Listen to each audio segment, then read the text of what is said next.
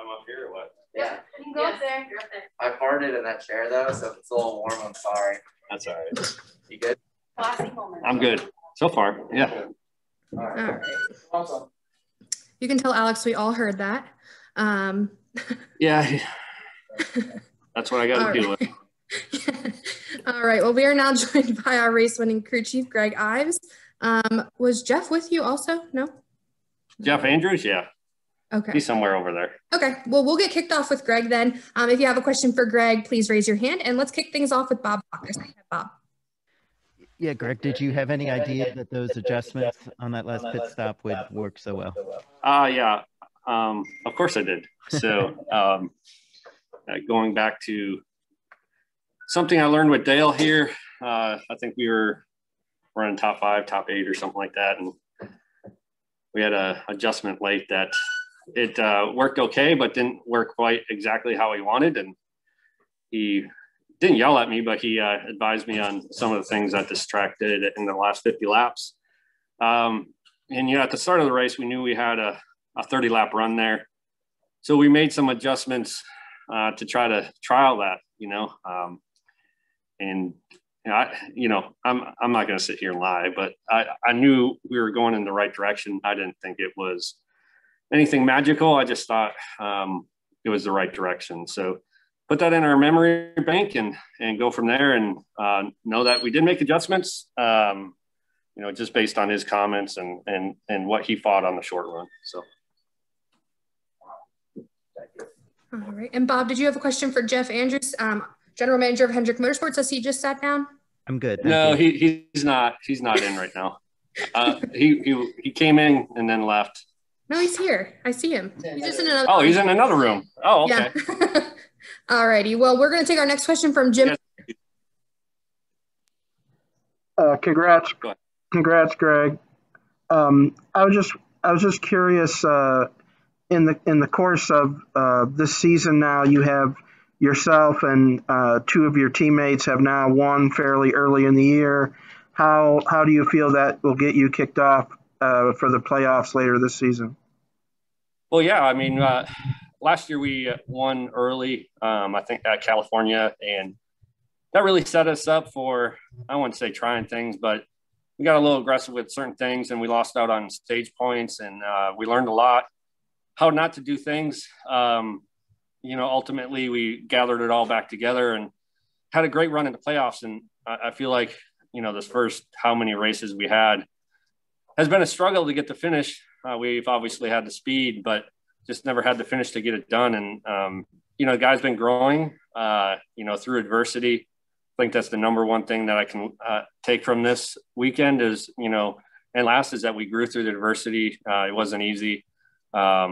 California last year when we won, it seemed it was ours to lose, and we won it. And this one, it was ours to win. We had a fast car. I know the 11, 19, and the 22 had a fast car as well. And we knew, given the opportunity to line up with them, it was going to be a tough deal, and it was going to take something special to make it happen. And ultimately that's what happened.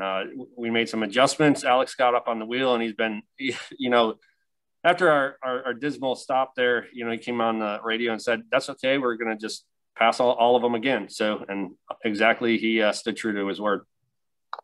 And also, how big is this win for your team at this time, considering the tragedy that you guys suffered through in the off season, and also starting off as the 48 car with a new driver and new team?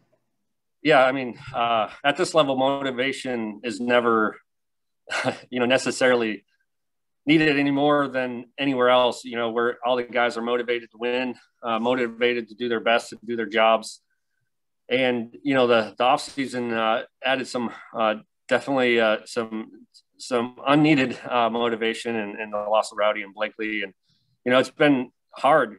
Every morning we wake up, we're reminded of the energy that he brought to the team. And, we just try to bring part of that will to never give up. And I think you saw in Victory Lane how emotional Alex was about it. I think that every lap he runs, that's on his mind to drive him and motivate him and to never give up as Rowdy and give 100%. So, it's a special win for us to be able to do that. Definitely, yeah, we don't need the added motivation. We're already right there and trying to get everything we can. And that's tribute to Rowdy and just happy we're able to get it done. Thanks, Greg. Yep. All right, we'll take our next question from Dustin Long. Go ahead, Dustin. Thank you. I had one for Greg and one for Jeff. Greg, one of the competitors talked about the adjustments you guys made was maybe a little bit of a gamble and kind of figuring they thought it was more just pumping up the air pressure, saying, look, if he doesn't get out to a quick run quickly, he's going to probably fall back. For the non-technical types like myself, how much of I don't know if risk is the right word or a gamble or anything in terms of what you did in trying to get the adjustments before that final restart? Yeah, I mean, our strong suit was the last 30 laps of a 50-lap run. And, Alex said that it was tight taking off. And you use that the multiple times that you lose spots on restarts and you try to figure out what adjustment you need to make it happen. And I'd say majority of the time, these races come down to restarts at the end of the race with, a handful of laps to go. And this was, I don't even remember, 15. And, you have that adjustment in your mind that you're going to use. You never, until it happens, you never know it's going to work. So that's probably where the guys think the gambles comes from, especially when we had such a good car. But we didn't have a good car in the circumstance that we needed to make adjustments to it. Otherwise, we're just going to, struggle on the restart, probably finish third or fourth. We necessarily didn't, if we're sitting sixth, maybe, but, we're sitting there third, have the ability to make an adjustment, allow us to, take advantage of our just shift our strength of our car towards the front of the run versus the end of the run. Thanks. And for Jeff, obviously you've got now 3 of your 4 cars that have won races this season, but certainly the 9 car, the reigning series champion, has not. I'm just kind of curious, as you look at things, the way that the 9 car has performed so far this first quarter of the season. Well, yeah, certainly. I guess, going back to what you said there about 3 of the 4 cars being in, we're really proud of that. And congrats again to, Greg and Alex and that team, especially after, having a really good car last weekend at Martinsville and being able to come back today and come back from what they had happened to them there during that pit stop and come back and win. But, as far as the 9 team and Alan and Chase and, we've got the utmost confidence in those 2 guys and that team. All the same players that were on that team last year. And, you go through these spells where, they've had good runs. I mean, look at last week. They feel like they had a really good car last week and we came a little bit short. So it's not been that the performance hasn't there. I think more we're looking for a little bit of the consistency and, nobody's going to work harder at it than Alan Gustafson and that team. So it's, we've still got, a lot of racing to do here and a lot of good tracks coming up for them. Obviously excited to go to Talladega next week, and it's been a good track for them. And then on to get back to some of the 1.5 mile stuff. We're looking forward to that as well. So, thank you. All right, we'll take our next question from Lee Spencer. Go ahead, Lee. Thank you. Sorry, gentlemen, I was writing. Greg, you've known Alex now pretty well for several years. What is it about him? The guy's got such a huge heart. He's such a car guy. What is it that you have found that makes him tick behind the wheel of the 48 or, your previous car? Yeah, I mean, I have known Alex, and the number one thing that I've always continued to push Alex is to grow out of his shell and to grow into the leader of the team. And he's does that with the race car, right? He's impressive. He drives to the limit that not a lot of guys can. And he's doing it. a great job with it. He works hard outside the race car, whether it's on his fitness, whether it's on his mental capabilities, and also on his own race team. So a lot of things to keep him busy. I think that continuous motion in your life allows you to keep your mind growing and keep you motivated on the things that matter, like winning races and growing a team and being part of a brand like Ally that supports you 100%. So that's the comfort I've seen with Alex over the course of his career here. Just growing into himself and gaining that confidence of his team, his support group, and sometimes we have to go against the grain, setup wise, or vice versa on certain things, and he has the confidence in us to put a setup under the car that maybe a teammate's won with, and put a different setup under the car that we necessarily can't. So it's a reciprocating confidence between all of us. My race engineer Tim O'Brien and my car chief Austin Knitsky, they handle such great loads of work to give information and the best race cars to Alex and allow me to crew chief it. And what's it going to take to get to that next level where you're winning multiple races? I mean, it's, he's always seems to be right there, and maybe, winning at a track like Richmond where he really surprised himself today, maybe that will be one more step, one more added bit of confidence that he needs to make it to the next level.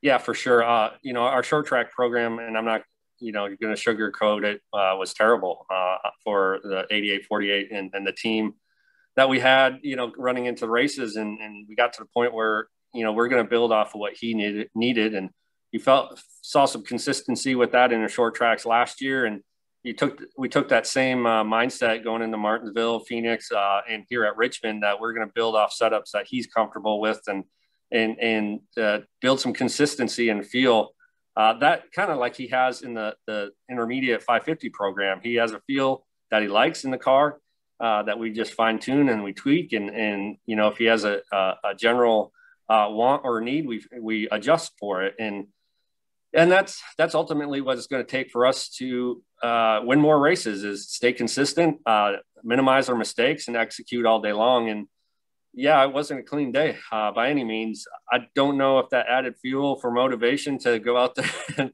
and put it all on the line and say, hey, wreckers or checkers, or if it was, just that solid end to the race. So, we've had speed all year, and haven't had the finishes, whether it's leading the Daytona 500 and getting wrecked out to running second, having a loose wheel. So that's on me and on me to get better, and we did most of that today, and we're going to go home and I guarantee you work on it some more.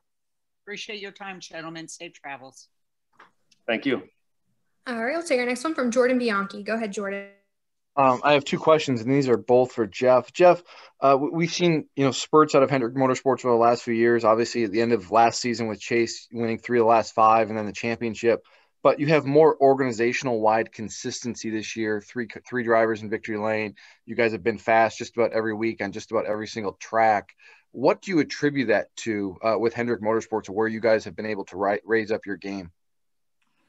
I think we've gone to work in all areas. I mean, you're correct in saying, last year we certainly struggled through the middle part of the season, and I think in July kind of reached our low point, and we dug pretty deep at that point in time and kind of set a focus on late summer, early fall to get ourselves in position to get our cars through rounds and playoffs. And we hit on some things there, both on the vehicle side and both on the engine and powertrain side. All departments, went to work pretty hard in different areas. And I think you started to see that pay off for us some late last season, culminated in a championship for us. But, I think we felt like we were just kind of scratching the surface on some really good things late last season. And then over the off season, we had an opportunity to really continue to work on those areas and push on those areas. Again, the vehicle side and aero and engine and all those areas. Really, all our departments and employees at Hendrick Motorsports really stepped up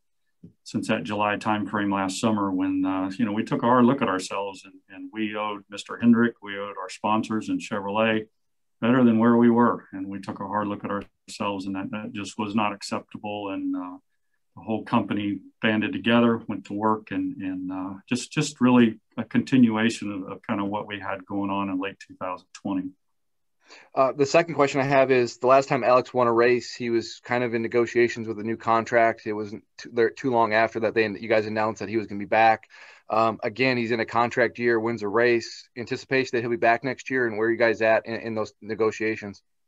Yeah, we're in the middle of that, right now. So obviously, that will continue on, and when we're ready to have something to talk about there, we'll certainly address that. But just say right now that we're in the middle of that, and we'll continue on with that, of course. So, thank you. All right, we'll take our next question from Daniel McFadden. Go ahead, Daniel. I got two questions, one for each. Jeff, what does it mean? Alex gets his win on the day that Jimmy Johnson gets his, big debut in IndyCar down in Alabama. How weird has it been not to have Jimmy be a week-to-week presence with this team for the first time since 2002? Yeah, it's strange. I sent him a text a couple of days ago, wishing him luck on his new endeavor. I mean, when somebody is a pillar like that in your organization, for all that he did for our organization, as a driver, as a spokesman, the way he represented our sponsors and our company, you kind of miss those people that in our eyes are kind of role models. It's really what our company's about, and we all truly consider him a pillar of our company. So, to see him off racing somewhere else and kind of watching, how he was doing. I mean, I won't lie. I clicked over to IndyCar there a couple of times during the race just to kind of give a quick peep and see where he was at and see how he was doing. I mean, we care about him. We want him to have success, but certainly not having him around and not having him in our competition meetings on Monday and our debriefs and not being able to talk to him on pit road. It's different. For sure. He was a long time with our company and certainly a pillar of our company. And, Alex, just so proud of him. I mean, he stepped up today and got behind the wheel there and brought that infamous number 48 back to victory lane on his terms. So I'm sure Jimmy's proud of that. And I'm most certain that Greg and Alex have both already gotten a text from Jimmy with his support.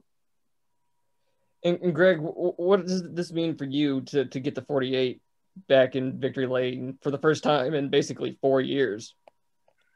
Yeah, I mean, it's been, a long history of that number behind my career, right? So, it's always been a special number for me, but when it comes down to numbers, cars, legacy, it doesn't matter if you're not winning. So, that was the ultimate goal, is to get the car back in victory lane, and it didn't matter necessarily who was driving it, and what number it was. It was as a team, to do what we did today and represent 48, represent the Ally brand, and to get Alex to a elusive win here as of lately, and Hendrick Motorsports to victory lane at Richmond has been pretty satisfying. Like I said, it wasn't without some hiccups along the road, and that's great. I love that a team can battle through adversity and dig deep and go out there and figure out and find out what they're made of to get a win. And if we just cruise to lap the field and cruise to a huge victory, I probably wouldn't be as satisfied as I am right now. For us to have fast cars, to battle through some adversity that we've been fighting, and to go out there and continuously be a team that doesn't point fingers, but locks arms and go out there and get a win. And not once did Alex come on the radio with any other thing other than, hey, we're going to go past some more cars. So that's what I'm most proud of, and that's what real teams are made of. Thank you. All right, and we're going to take one final question for these two. Go ahead, Kelly Crandall. Thanks, Marissa. Jeff, I just wanted to follow up on what Jordan was asking you about the company. Specifically, what difference has it made, do you think, the new partnership with Richard Childress in the engine program, and how big of a difference, if any, that has made for this company? Well, I think it's made a huge difference for both programs. You know, there's been nothing but positives that have come out of that on all fronts, and of course, ultimately, you hope those kind of things have some quick performance advantages for both companies. It's since, you know, we started taking a look at that kind of midsummer last year. Been really proud of both groups, Jim Wall, who runs our engine program, and Richie Gilmore, who runs the ECRE engine program. Both of those guys have kind of locked arms, and we're working really good together, and we're working on some things, you know, continuing on with some things for this year, and you know, a little bit different rule set this year for us with some design freezes on some different parts and pieces, but nonetheless, we're focused on some things for this year that we can make some changes on, and then of course we've got to focus on you know, the next gen car in 2022. But we've been really pleased with the relationship, and really it's been everything that we hoped for, and I think exceeded the expectations that we hoped for in that. Just the way the two programs have come together and been able to realize some efficiencies, and also been able to realize some real gains in horsepower as well. So we're really pleased with the way that's been working. Awesome. Well, Greg and Jeff, thank you so much for taking some time. We'll let you guys get back to inspection. Congratulations on the victory. And we hope to see you back here soon. See you guys. Thank you very much. Thank you. See you guys.